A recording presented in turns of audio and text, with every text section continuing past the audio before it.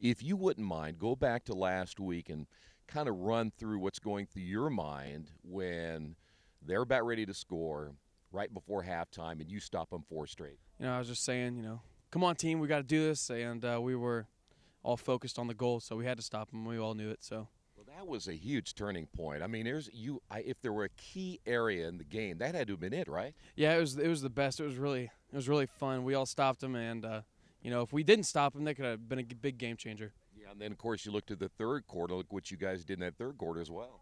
Yeah, I don't really remember though. It's a blur. It's a blur right now. Well, the bottom line is you score 20, you hold them to nothing. So yeah.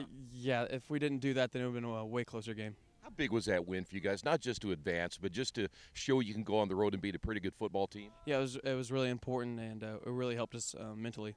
All right, this week, talk about try.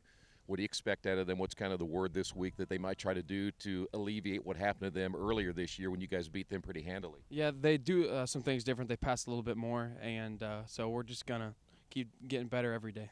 Does it, the bottom line for this one too is you don't look ahead, right? I mean, you don't want to let down for next week. Yep, can't overlook them just like we did 2 years ago, and we did that, and we lost. So. Do you offer some of the younger players a little bit of advice on that area? Yeah, I didn't play in that game, but I say, guys, they did it 2 years ago to us, so we can't lose now.